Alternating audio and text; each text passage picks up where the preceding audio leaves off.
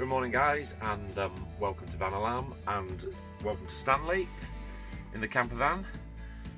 This morning we're just going to quickly show you how to fit the siren alarms within your camper van environment, be it camper van, be it motorhome, be it caravan. You know, the same situation will occur in all those environments. So we take our Vanolarm siren, get it out of the box. Here we've got the remote and the siren itself. You'll see on the back there's two little squares here. We just need to get the little tabs out that are in the box and stick those on the back. So we just unpeel those.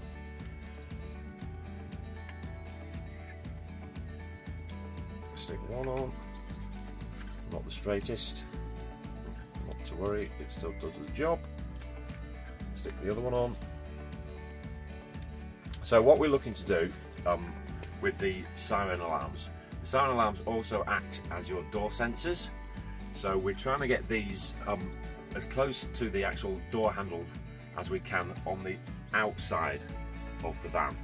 So also we have to consider when we've got padding like this, this can sometimes stop some of the vibration.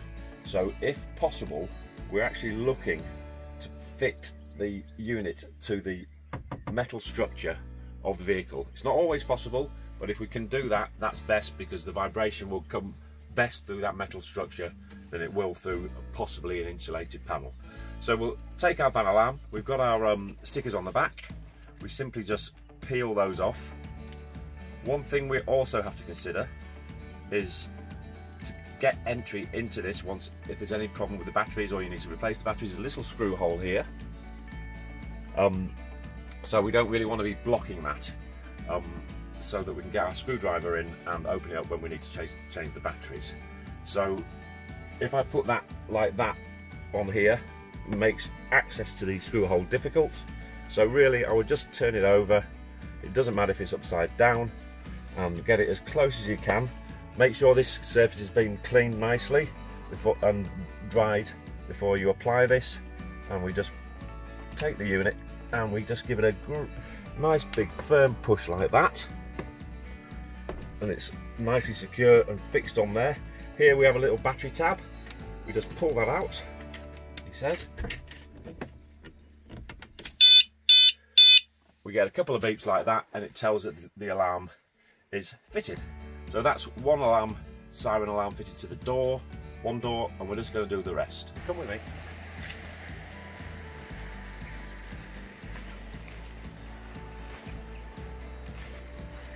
So again, get the unit out of the box.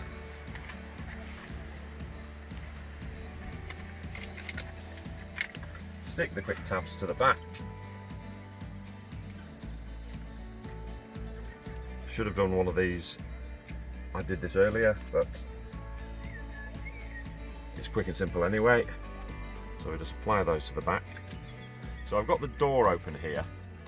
One thing we need to be careful of is the frame itself when we're actually closing.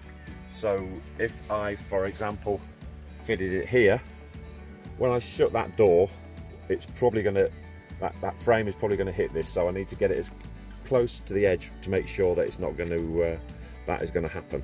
So I'll just take that last tab off. Again, stick it upside down. I know that the frame goes down here, so I will just stick that sensor there.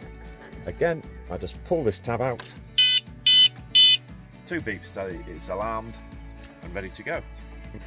So here we are with our third and final siren alarm to fit to the main back door of our motorhome.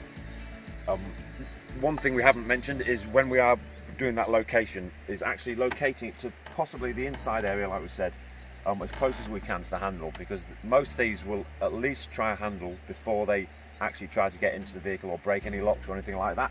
And this is where Vanolarm comes into the fore. So we've got our handle here. So given what I've just recently said, you would possibly think of putting the unit here.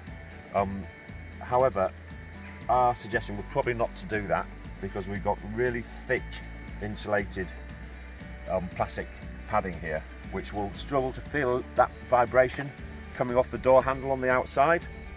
So I'm more inclined to actually fit the unit here, which this recess here takes actually the plastic panelling as close to the metalwork as possible. So again, just take your tabs off the back. I have preset this one up. Stick it here. Give it a good firm press. Again, make sure all these surfaces are clean, because those tabs can come off if it's a greasy or wet surface. So again, if we just run our finger through, the location is as close to that lock as we can get it. And our third siren alarm is fitted. So we've fitted all our siren sensors to our doors, and we'll just show you quickly how to make those work. So we have a key fob with each of our alarm units. There is a key fob so for each, but you can pair this one key fob to all 3 alarms very easily, and there's other videos on our website to show you how to do that. So here's a key fob. We quickly just simply take the key fob itself, we press the button at the top here. We heard the unit just arm there. We'll wait for a beep. There was the beep. So the unit itself is now alarmed. If I pull this door handle, we hear those 2 beeps. That's the warning beep to tell the thief or would-be thief that the actual alarm is set. However, if I pull that door handle again, within the same 10 seconds, the alarm is set and it goes off as this. It goes to a multi-tone siren, just to raise more alarm than a standard tone. And if we do that by accident, we can simply just quickly turn it off with the unlock button here, and it's unarmed and ready to go. So it's as simple as that, guys. It was, as you can see, nice, easy, light touch on the door handle, and it sets those alarms off. So we'll quickly just demonstrate that happening on the front door. There's a pre-warning sign. Again, if it's pulled again within the next 10 seconds, the main alarm goes off. Let's quickly switch that off. One of the things that lots of guys and girls worry about is, obviously, because the sensitivity is relatively high, they worry about lorries or high wind and everything setting the alarm off itself and false alarms. One thing I can promise you guys is we have never had any of our alarm units returned because of false alarms.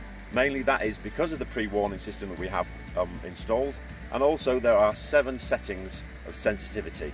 So if you are in an area where there's lots of lorries going past, you can just desensitize it a little. It will still go off when the door handle is pulled, but within winds and lorries, etc., it won't set that off for you. So it's got a nice anti-false alarm setting in there as well, to protect you guys from getting up and getting your messages constantly through your phone. So we've set our door sensor alarms. The door sensors are there to obviously feel any vibration or any possible tampering with locks, pulling of handles, smashing of a glass possibly, and those events happen, the actual sirens will set off immediately. And then we have the GPS smart alarm unit, whose function actually is to hear that alarm going off and report to you instantly via your phone. It does that either by text, by in-app message, or by actually phone calling you also. In this instance, we set it to text, and as you can see here, when the alarm went off, we had the pre-warning alert at 11:36, and then at 11:37 it obviously just changed over on the minute. When the siren was going off, it also sent that alert to your phone, so you can instantly react to that alarm going off. Within the unit itself, it also has a vibration sensitivity setting excuse me for that, bit of a tongue twister. So also it just has that extra level, so it actually, if these sirens aren't set and you have set the vibration sensitivity on this, if the vehicle moves, it does feel that vibration moving also, and will send that alarm to you also. So we have designed the unit itself specifically not to look like an alarm. It actually looks like a torch unit. It actually can be used as a torch unit, so if you've got your camper van, it's very handy for that. So as we see here, it's just got a little torch unit at the top, and you can actually use it as a torch. So where do we put this unit? Because it looks like a torch, we can actually put it anywhere in our vehicle, because but ultimately we need it really near a window unit, such as this glass. The unit itself also has GPS, and we rely on what we say clear line of sight to the sky for that GPS to work and see the satellites.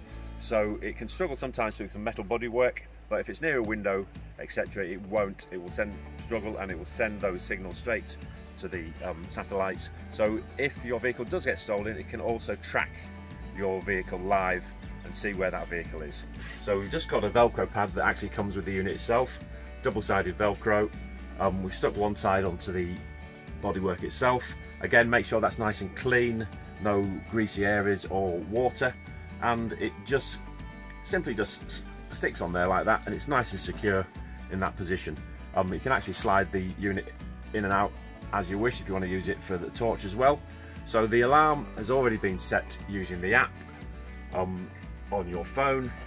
It's all set up and live, so effectively when it hears that volume of that siren, it is set at a really high decibel range, so it shouldn't actually go off through voice and everything like that, or ambient noise.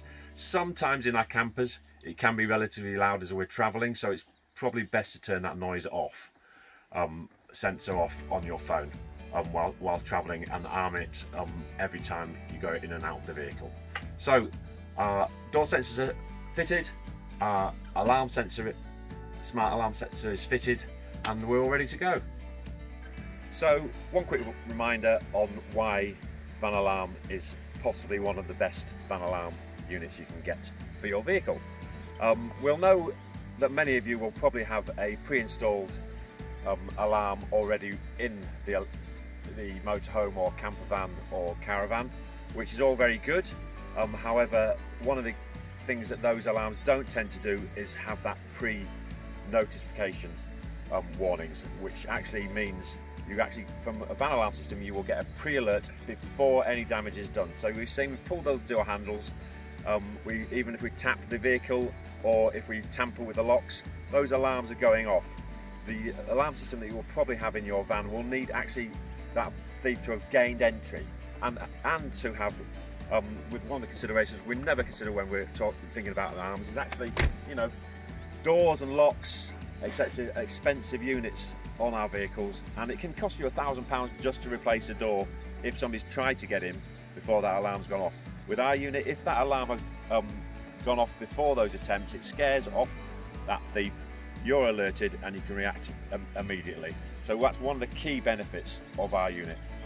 Also, it has the other 4 levels of actual sensor settings. We've got that vibration, we have that noise sensor, we've got our GPS sensor, so you can track that vehicle if it's stolen. We also have something called geofence.